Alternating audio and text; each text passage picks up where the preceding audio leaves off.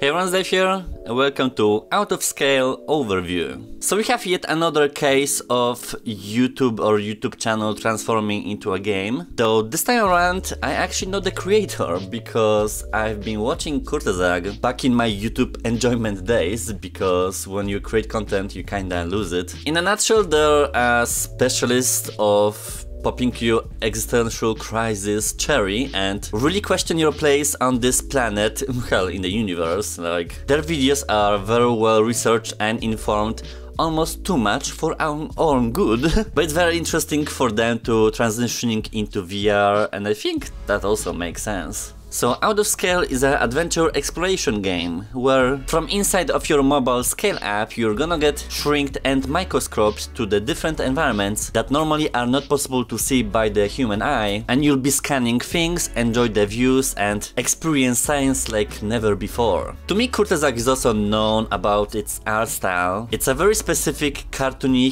hella vibrant colors that I wonder if my eyes won't get tired looking at it. This is supposed to be a chill game with some exploration going on and narration to support it. I also find it funny that they included a multiplayer mode when you can watch Kurzgesagt videos on YouTube. Like, that's hilarious and very smart. I think this is gonna be a case where if you are not a fan of them or you don't know them at all, you're definitely gonna enjoy it less, and I wonder if I was not familiar with the brand, how I would be reacting to it. I don't expect a lot of complicated things. It might be like a job simulator situation, but just knowing the background, I expect polish, information and something silly but also very true and serious at the same time. Let's play with science!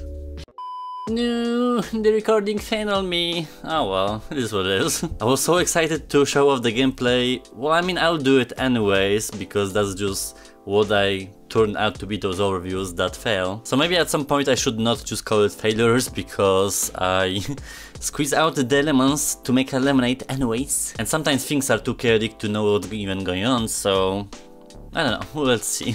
So the game overall is quite cool. It essentially is playing on scaling objects, perspective and just the environments depending on the view you want to get on things. It has essentially the same flair as the Kurzgesagt, or whatever the pronunciation is, videos. The art style is very apparent. It actually runs on all Quest headsets, which was a surprise to find out. There's the same narrator, the vibe, everything is like very much appropriate for the brand itself. I would consider it as a nowadays job simulator title, because I don't think like a hardcore VR enthusiast will appreciate it as much as people that are just getting into it and want to find out the experiences that are just chill and comfortable, not just intense chaos going on. I mean, I'm kinda biased because I know what it is about, so I can only speak on technicalities, and there seems to be everything there. There's some science going on, of course. You might learn a thing or two. I would pretty much call this as a cute title rather than something outstanding or changing the game on the platform.